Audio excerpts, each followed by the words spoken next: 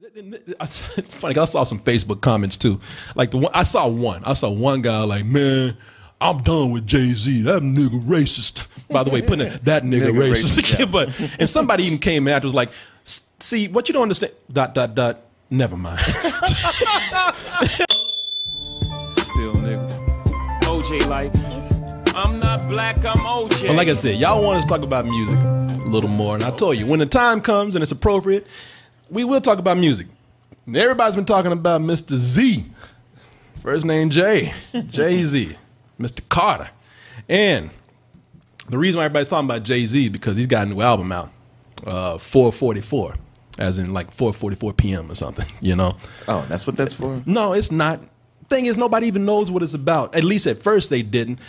Because there was a bunch of signs going up all over town. I think in New York and everything, these tan signs went up for the album. And it was 4:44 on there. People thought it was like some biblical verse or something. They didn't know what was going on. And then they found out it was with Jay-Z. Something with Jay-Z.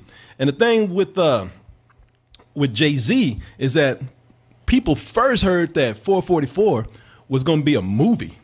A movie with the guy from Mahershala Ali, Lupita Nyong'o, and all these things kept coming out. They were saying, well, Jay-Z's probably releasing this movie because it's NC-17. So everybody's thinking 4:44 was going to be this film released and produced by Jay-Z. And then it started coming out that, no, it's an album. And it's not just an ordinary album from Jay-Z. They say it's probably one of the most personal and brutally honest albums that he's released. Songs include topics about him apologizing to Beyonce. For what? What do you mean for what? You don't remember? You don't remember when he caught that ass whooping that elevator? Yeah, but I don't see why he had to apologize. Because apparently he did something dirty. Oh. So they're saying, yeah, he came out and he's apologizing for that. They're saying that there's songs in there where he's talking about his mother coming out as being gay. Oh, wow. Yeah, which a lot of people didn't know. Shit, I think there's a song in there talking about I got my ass whooped in the elevator. Y'all remember that when Solange's nose whooped his ass in there? And you know a motherfucker's wrong because when you right, that's when you grab a chicken, but you better control yourself. But if you wrong, you're like, all right, go ahead, just do it. You pull back, you take that ass whooping. Yeah. And so a lot of people said, all right, look, nobody's up in his business. They don't know. That's between them, and they worked it out.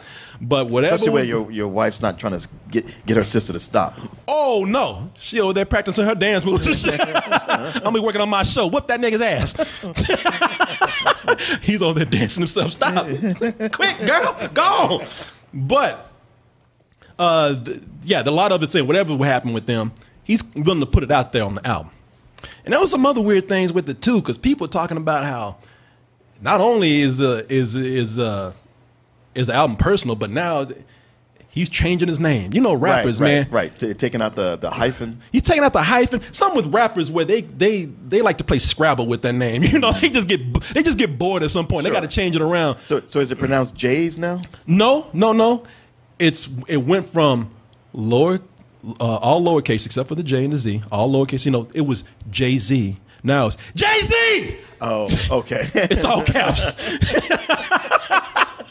The rappers in these names, they really get bored with these names. And the funny thing about it is a lot of rappers change their names and they don't change their identities or personalities or their character or that. They'll be the same person. Your boy Old Dirty Bastard had a bunch of names. Big Baby Jesus, right. Dirt McGirt, or something, but everybody said he's still the same guy. But then they thought he was crazy anyway. So he might be schizophrenic for all we know. Right. But these rappers changed their names a lot, and Jay-Z said, yeah, hey, look. It's time for me to do it. It's the bold Jay-Z, putting it all out there. So the only way to do it justice is to put that name in all caps. So a lot of things were going on with this album. And people just finally say, yeah, but what about the fucking music? You know, what about? That's a good question. Yeah, that seems to get forgotten these days. Yeah, you know, all this hype. What about the album? Well, the album is out now. And as you might have guessed, it's only available on Tidal. Sure. And Tidal, that's Jay-Z's streaming music business, where it was the music for the creators, for the artists, which means that they just came out and just doing each other favors. You know, they're just attract a lot of people. Like Kanye, when Life of Pablo came out, made a lot of brought in like about 1.2 0.5 million subscribers on first I just first read time. today that he's leaving Tidal. Oh yeah, that is that's another thing. It's on Tidal, and I want to listen to the album. So if you're looking for an album review, I ain't having it because I ain't going on Tidal. I ain't subscribing to Tidal. I ain't switching to Sprint. Sprint got 33% in Tidal now, and they think that the fourth most popular service in the country, that's gonna get you to switch. You better bring that shit over to T-Mobile, because otherwise I ain't doing it. And the other thing with Tidal is that you're right. You know, Jay-Z, his BFF, Kanye, they leaving now. Watch the Throne was their big album. Everybody thought, man, ain't none gonna split these guys up except $33 million. Maybe $3 million rather. Yeah, they money got in the way. They said, hey, you know, Jay-Z saying, or Kanye saying, I'm not really in the Tidal. I don't think that, I don't like the way the business is going, and y'all owe me money, especially when I brought all these people in. Mm-hmm. So they kind of parting ways. So Tidal don't even look like I'm not going to get on a streaming service when I already got one just for one goddamn album. Sure. I'm trying hard not to pirate it, but you're going to push me there. if How hard are you trying? Well, you just hadn't gotten around to it yet. At the point where I really want to listen to the album, but I don't want to be that guy that pirates it yet. If the album is as good as people are saying it is. So I'm trying not to get on there and pirate that album. I'm trying real hard, Ringo. I'm trying real hard, Z. To be the shepherd. But I ain't gonna do it. Yeah, man. But it's really hard to do if the album is as good as this song that first came out, The Story of OJ. And a lot of people, they don't know how to feel about this, because the story of OJ, and I think, if nothing else, it's an extremely interesting video, because Jay-Z ain't in it. Jay-Z ain't anywhere to be seen. Instead, he got J-Bo to come in and take his place. Yeah. A lot of people looking at this and they're just like, I don't really know how to feel about this. And the song is, it took me a while to really get into the song, because when you listen to it, it's not an even flow.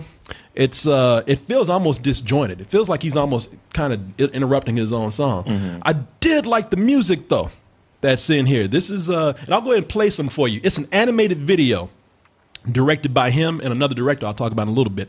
And it's all done in black and white. And if you're not watching, you're only listening to us right now, the reason why it's catching a lot of people off guard and making them feel really uneasy is because it's all done with Sambos and Coons, racist images. I'm a field nigga with Sean Cutlery. Go play the quarters where the butlers be. I'ma play the corners where the hustlers be. You know, a lot of people, black people, got mad. They're like, man, Jay-Z racist. Yeah, look, Martin, I see you about to say something. What's going on? I love this. I knew it. I knew you would. I knew you would. And see, y'all, a lot of people got it, but there's about one or two people, they don't understand satire and irony. That happens all the time. People do satire. It can be as brilliant as it can be. There's always somebody who just looks at it on the surface. They don't get it, and they want to punish that thing like it's the thing that it's actually making fun of. Oh yeah. Jay-Z dropping some knowledge, and I'm gonna break it down to what it is if you really didn't pay attention. But y'all ain't hearing it. A couple of people just saw them big lips. Mm-hmm. Man, that motherfucker hate black people. He's black. You know, are we gonna have to start teaching courses on irony and satire, because a lot of people really don't seem to get it? Well, plus what we have is people are really anxious to have something to be outraged about. And y'all don't understand what's happening here. First of all, this is it's funny, I saw some Facebook comments too. Like I saw one guy like, man, I'm done with Jay-Z. That nigga racist. By the way, putting that nigga racist. Yeah. But and somebody even came after, was like, see, what you don't understand. ... Never mind. Like, yeah, man, don't even. It's just one guy. It's just one ignorant fuck who don't understand. Just leave it alone.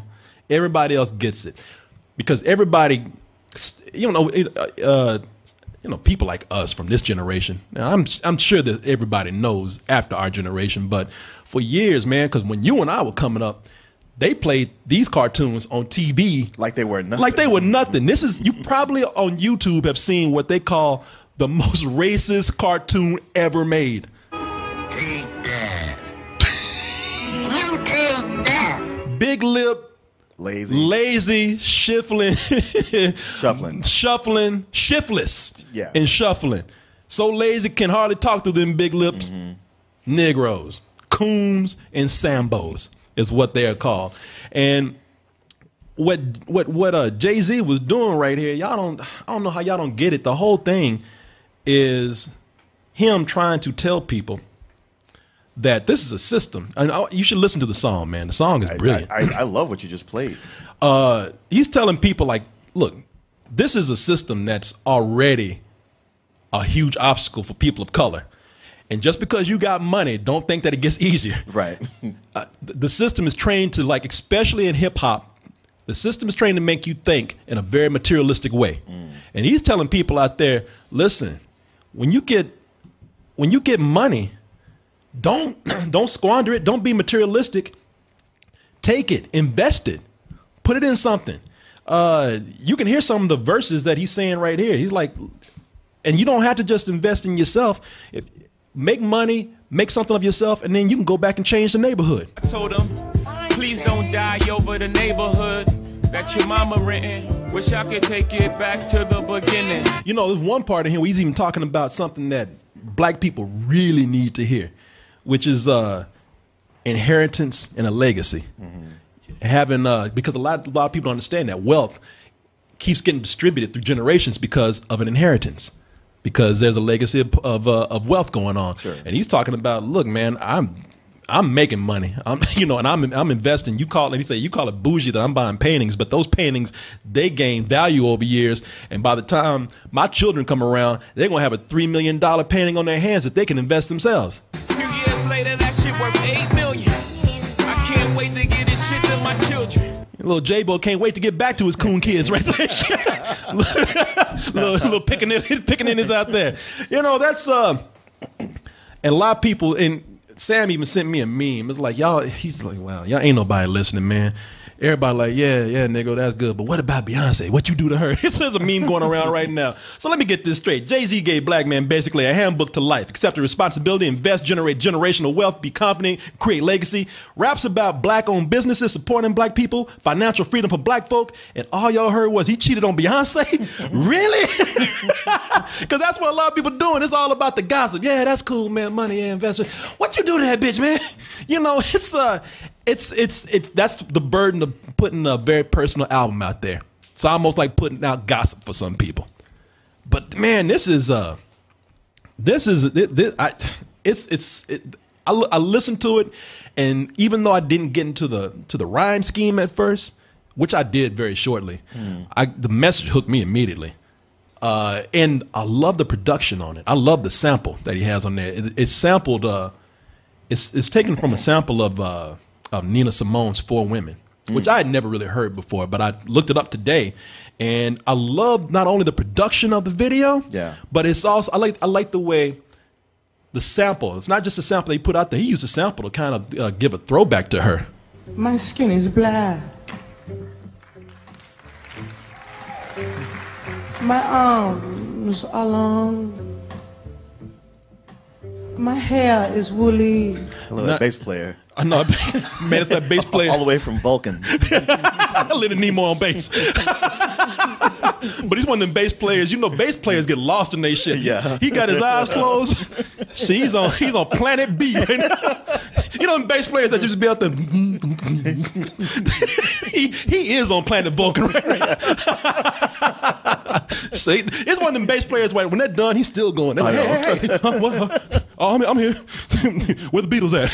But with your cousin snapping in the background. yeah, cat, yeah, daddy-o. And the video, it played tribute to her in the production of the video itself. It's an animated video, so they made an animated Nina Simone, and I like that they have it. And now, granted, it's a Sambo Nina Simone, but it fits the style of everything else. But it's the style of the video. Yeah. You know, it's and it's something where I like that they did this because it's the imagery that you see here. No, it's not racist. It's not meant to, even if a white person directed this video, it would not be racist. It's something to drive. They want to let you know that the system is such against you, or the hurdles of that system is such against you, that they're showing you that they almost have these images in here that say, this is some people in the system, this is how they still see you today. Sure. You know, nah, man, it's brilliant, man. It's brilliant. And what I'm also impressed with is that Jay-Z directed this, and Jay-Z directed this. What were you gonna say? Well, I'm curious as to who the animation director is. You know, one of the directors in here, and I'm gonna put this picture up. Let me see if I can find him. One of the directors, because there's two directors. Let me see here. Give me a second here. Because there's two directors in here, and Jay-Z is one of them. So you know the concept is from Jay-Z. Sure, concept, yeah. But who actually did all the real heavy lifting? Well, do you like the guy that did one of his most popular videos, which is 99 Problems. Son, do you know I'm stopping you for? Cause I'm young and I'm black and my hat's real low. Do I look like a mind reader, sir? I don't know. That's considered to be one of the most stylistic videos. Not only for him, but at the time. It was Mark Romanek who did that. Oh, wait. Who did 1 Hour Photo? Yeah, 1 Hour Photo. Yeah. Who usually waits for people in dark rooms when you walk in. I've been waiting for you, Mr. Thomas. But yeah, it was that guy that directed this. Him and Jay-Z directed this together. Okay. So yeah, it's and again coming back with another very stylish video. But the cool thing about Jay-Z with this song right here is that just this climate that we have in general. Because a lot of people talking about how hip hop sucks, how hip hop is bad, how it's suffering, and I used to hear that from you. Yeah, well, because now you get a lot of radio play from the songs that are the most mundane songs, because the most mainstream shit is what sells. Sure. And of course, the mainstream shit is going to be like every other mainstream shit to make money. It's going to be watered down. But every now and then you get a breakout, and you still got guys out there that are doing it, young guys that are doing it. This climate, the police violence, rise of racism. Just what the political environment has created. A lot of young dudes out there are responding to that, especially with the violence that's out there. Especially people like Kendrick Lamar. This is his video Element right here. But there's images that they put in there where they talk about the violence that's being committed against black people. Yeah. They talk about the stuff that's going on with the rise of racism out there, which is cool. A lot of young people are doing that. That's why I think it's really cool that you have the contrast of some of the older hip hop artists who are out there too. Sure. Because while these young guys out there fighting with the messages that we're talking about, violence and oppression, you got these older guys who will come in and saying, hey man, it's not as an older person who has made it, let me go ahead and tell you, now that I'm a success, follow me, invest, learn how to handle your success. You need a lot of these older cats to come in and tell them that, if you're not going to be careful, the business and everybody else is going to take from you. Sure. And it happens all the time. All the time. And the other thing that is cool is that you get all these older guys who are coming out now and saying, hey, look, it's okay to talk about the things that you see in the news today, but also don't be afraid to be political, because everybody thinks political don't sell. There was a time when political sold a lot of records in hip hop. And one of the best albums from last year was Tribe Called Quest. And they had one song that was very political, We the People. All you Mexicans, you must go. Muslims and gays. Boy, we hate you way. Man, it was that whole album was almost totally political, considered to be one of the best albums last year. And plus, these older guys are doing things that not afraid to take chances. They say, man, fight the sound. To work with other artists who are don't be afraid to do cross genre stuff. Work with other people. Another album that people say is an underrated album, although it was a huge success, was from De La Soul, and it was called in the Anonymous Nobody. And that album, it took a lot of artistic risk. And there was one song on there, Dawn, that they hardly ever rapped in that song. Little Dragon came in and actually did most of the music. They didn't rap until the end.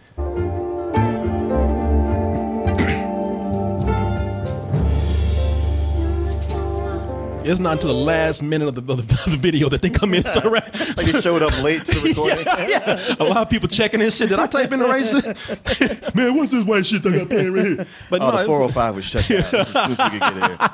And now, like I said, you got Jay-Z coming in with his message. But my point is that, and I take it back if I've been a little harsh on hip-hop, because I think we're beginning to get to a point right now where we're starting to see a good balance of things out there.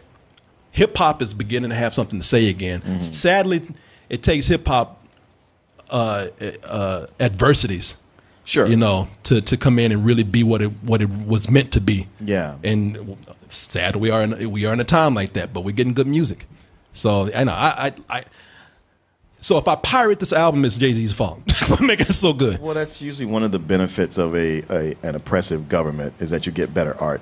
No, we see it right here. So don't be afraid to be political. Don't be afraid to take chances. Don't be afraid to be extremely racist with your videos. And it's paying off for him. So I'm if anybody's heard the album, feel free to give us a call. Well, okay, I'm certainly not going to subscribe to Tidal, but can I buy the CD? That's what everybody's waiting on. Man, he is making you try to get on Tidal. I mean, I don't blame him. I get it. The July 7th for the physical copy. Oh, okay. So there you go, man. There you go. Your wedding. Yeah, my wedding. So you ain't coming to my wedding, so you gonna be listening to Jay-Z's album. I know I'm supposed to be somewhere right now. So how listen to Jay-Z?